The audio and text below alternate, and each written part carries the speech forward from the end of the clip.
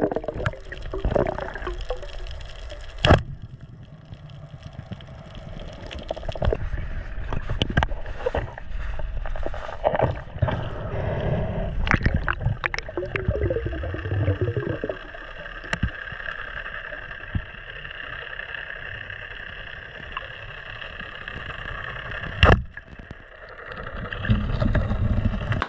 right, this is the ever so famous Aimrite double roller Rage barrel with the new handle. It's a fairly new gun, not super new. I got this gun last summer. I've only used it a few times offshore actually.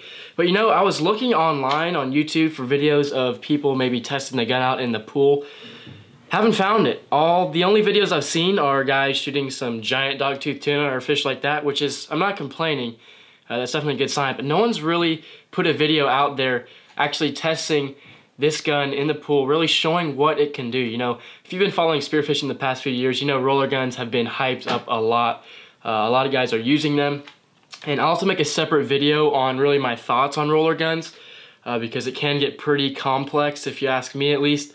But yeah, so what we're gonna do today is we're gonna test this spear gun. We're actually gonna go through a series of tests. The first one being kind of the initial rundown. We're gonna shoot the gun with the basic setup. I got this gun from Aimrite USA, and basically what they said on their website is the gun comes stock to shoot like a single roller. The reason for that is they can put thinner bands on there and make them a little bit longer to make it easier to load, I guess. So basically what that means is the gun is not maxed out. There's still plenty of room to improve on the performance of the gun. But with that being said, what I'm gonna do for this test is shoot a 7.5mm shaft.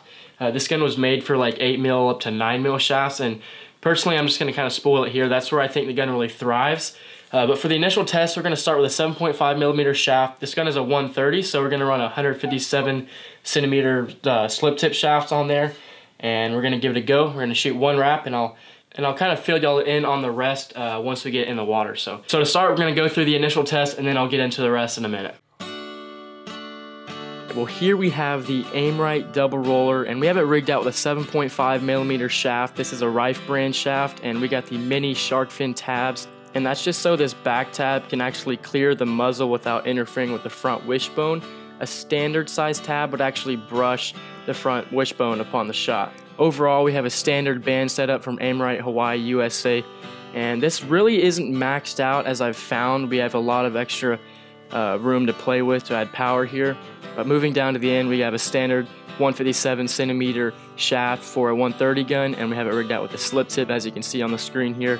And overall, yeah, we got 1.7mm Dyneema shooting line. We have it rigged out with one wrap.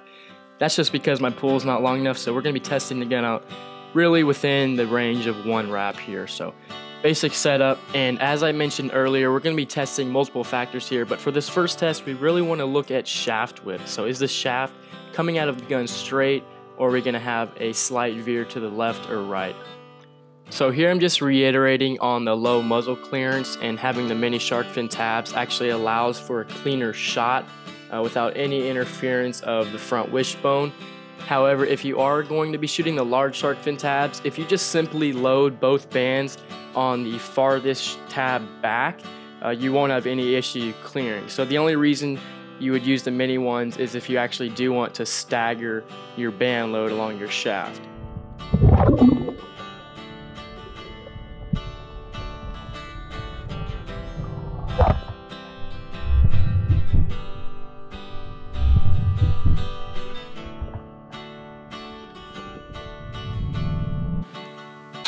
Alright, so the first test we did was really looking at the shaft whip, and looking at that, I didn't see any at all. So that's a great sign. I think a lot of that is attributed to the smoothness of the shot, the very minimal recoil. You know, in some like standard guns that have a ton of power, they're very reliant as far as accuracy goes on recoil management, or like the absorption of the recoil.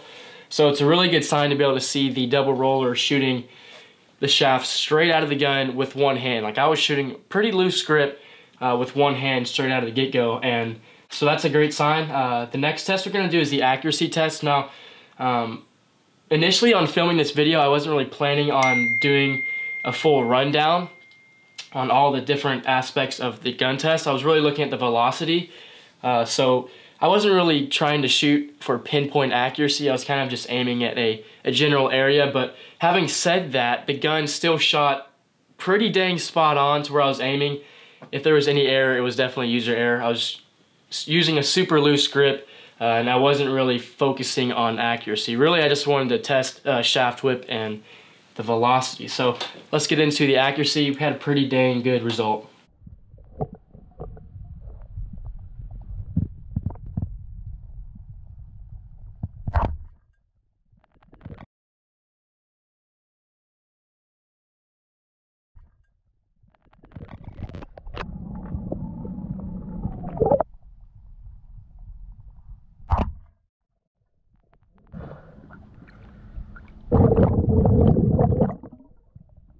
All right, so we got 2 check marks for the accuracy and not having any shaft whip, and then I guess a third one for very, very minimal recoil. So far, so good. But now we're gonna get into what I really got in the pool to test the gun for, and that is the shaft velocity. Now, a lot of people don't really show you how fast the shaft is actually moving. They really focus on the accuracy and range, or say penetration. But you know, think about it. You need to have a shaft that shoots pretty fast, and considering you're here at point A and the fish is at point B, and most of the time the fish is swimming at a pretty good rate. So with that being said, we're gonna be comparing the Aimrite shaft flight, the speed, with multiple different shafts. We're gonna start with a 7.5 and then work up to an 8mm shaft. So in theory, you would think the light shaft, the 7.5, is gonna shoot faster than the 8mm shaft. But on the other hand of that, the 8mm shaft should have a lot more penetration. So theoretically, that should be the case. With that said, we're going to be comparing this to a Pathos Laser Carbon Open Pro. It's a 120cm spear gun. But I do want to say the Pathos here, I'm actually going to show y'all. So this Pathos gun is said to be a 120. Where does it say it? It says, I got to block my face out so it focuses on the spear gun there, but this is a 120, right? However, this gun has a reverse mech, and this thing is recessed really far back on the handle. Here, let me focus it for y'all. But yeah, take a look at how far back the mech starts and then the barrel starts here. So with that being said, I actually measured the guns, their lengths. I'm about to sneeze. And so basically what I concluded, measuring from the mech right here all the way down to the end of the barrel where the carbon meets the muzzle, this gun is actually 130 centimeters from, because of the reverse mech. So I think that makes our test a little more, I guess it'll make it a better comparison. We're really looking at a double roller versus a standard gun in terms of, we're gonna be comparing their performance. You know, like I said, the whole roller hype, everyone says they shoot way better. Now I'm aware that they recommend to shoot roller guns in sizes like less than 110, but I thought it'd be interesting to compare what a double roller can do versus a standard gun. So what we're gonna do is compare the shaft velocities. We're not really gonna be looking at the accuracy. Both guns are super accurate. So what I did was kind of film a couple different angles on the shaft flying and hitting the target. So we're gonna get a good look at the shaft speed with that, and I'm gonna be testing the 7.5 and the 8mm shaft on the double roller to give you all an idea of kind of how they vary. One thing to take note of, I guess I forgot to mention as well, this Aimrite is a 130, and I measured from the handle to right here. Aimrite measures their guns differently than some of the other manufacturers. They measure from the mech here. So starting at the mech right there, they measure all the way down to the front roller. So to right here, where my finger is, that's how they measure, and from that length, from the mech to the front roller is actually 130 centimeters. So pretty much these guns are the same length. It's funny because this is a 130 and that's called a 120, but it really varies upon the brands. So basically, we're gonna have a pretty even test. The only thing that is going to vary quite significantly, I guess you can say, is the shaft length. So this Aimrite is shooting a 157 centimeter shaft for the tests. I do actually have another shaft I wish I would have shot for this test. It's a 7.5 and it's a little, I think it's like a 147, but it fits perfectly in this gun. But anyhow, we're gonna be shooting that in the Aimrite, but the Pathos gun, we're gonna be shooting 137 centimeter shaft. So I guess that's gonna be kind of a skewed test here. We have a way lighter shaft in the Pathos However, I still thought it would be interesting to see the performance differences considering that's a double roller. You think, wow, roller guns are so great, but what would a double roller do, right? No one's really shown it in the pool, so that's what I really wanted to do today. I guess I should stop talking, let's get into the video, show the comparison, pathos versus a double roller.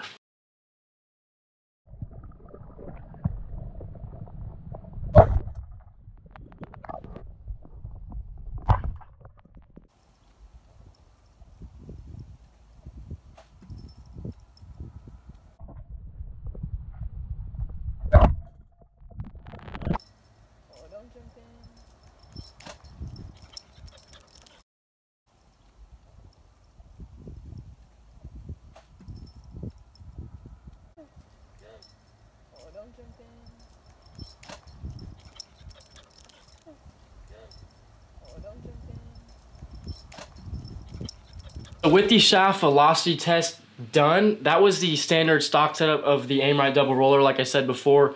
And keep in mind, this gun does not max out at all. There's still plenty of room and power to be put on the gun. With that being said, I did take some notes. I'm just gonna read it to y'all because there was some things I wanted to say. So in this test, I only shot 1 wrap, and I know rollers are really known for their performance past 1 wrap. However, to shoot farther, you need a shaft to shoot faster. But in this test, you know, 2 7.5 mil shafts, those things shot pretty much the same speed, give or take. I mean, I'm gonna let you guys decide. I can't really see much of a difference.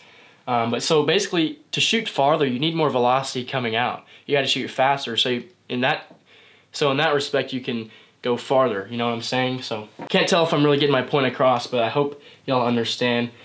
So that way it can make the farther distance with power. So power is just as important as accuracy at range. So even if the gun shoots that far accurately, you still gotta have power. And with that power, you need speed to get there. But like I said, in this test, the velocities were very close. There was a significant advantage or much, what the heck did I write? With that in mind, there's no significant advantage or much of a difference when shooting the double roller with a 7.5 shaft. I think really what happened in this test is, at least for the 7.5 shaft, what the most important part of the shot pertains to is the initial acceleration of the shaft. So what I noticed was the pathos gun, when you shoot, those bands, all of the power is released and it's full force shafts flying. And I think that initial acceleration really propels the shaft for the distance. And the roller gun, I think once it got to the point where you get that extra band stretch, that extra push, the shaft had already reached the max velocity. Now that's the case for the 7.5, but what we're gonna do next, I'm actually gonna tighten up the pre-tension on the gun. I'm gonna leave the bands at 28 and 30 inches. I'm just going to increase the pre-tension. I think it was at about 15 centimeters, give or take. There's still room to add pre-tension there as well, but I don't really wanna sacrifice the ease of loading. So we're gonna do that test, and we're gonna do a 7.5 shaft and an 8 mil shaft. Now, before we get into it, I just wanna say I was extremely surprised by the 8 mil shaft here. And I think that's where this gun really, really shines, is these heavier shafts. And this is a theory, I might regret saying this later. However, I think with the 8 mil shafts being heavier, they require more force, I guess, to get them going faster. So with the 7.5 mil shaft, it kind of just launches out of the gun, right? But an 8 mil shaft, it needs that little extra push, and I think that's where the double roller really shines, is being able to push that shaft, that extra length of the gun to really get it going. That's just kind of my theory. I'm not sure how correct I am on that, but I think it has something to do with the heavier shafts. So I think the roller really aids the heavier shafts when shooting in that sense. But the 7.5, I really didn't see a significant difference.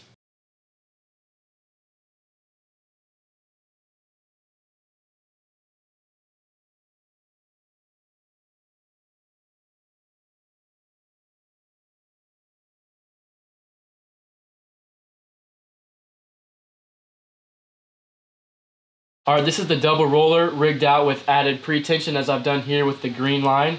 And moving up toward the end of the gun, we're using the same 157-inch 7.5 millimeter shaft with slip tip. And we also are gonna be using 400-pound monofilament shooting line. Once again, shooting 1 wrap. And I actually forgot to mention on the 8 mil shaft, we're gonna be shooting 300-pound mono. This isn't something I typically use, but we're just gonna use it for the test here.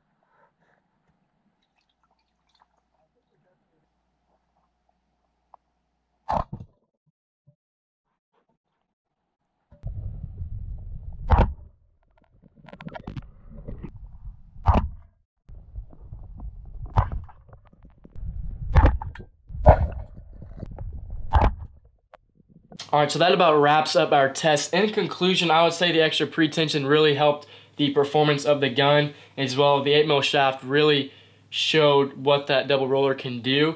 Whenever it hit the target, you can just really see how hard it's hitting. This gun easily is going to shoot farther than one wrap. Overall, pretty good comparison. I mean, I got to give it to the pathos. So that gun shot pretty dang good compared to a double roller. But with that 8mm shaft, the double roller really proved to be a pretty dang good gun. So with that said, I wanted to mention I reached out to Aimrite Australia on how they rig their bands. It's a little bit different.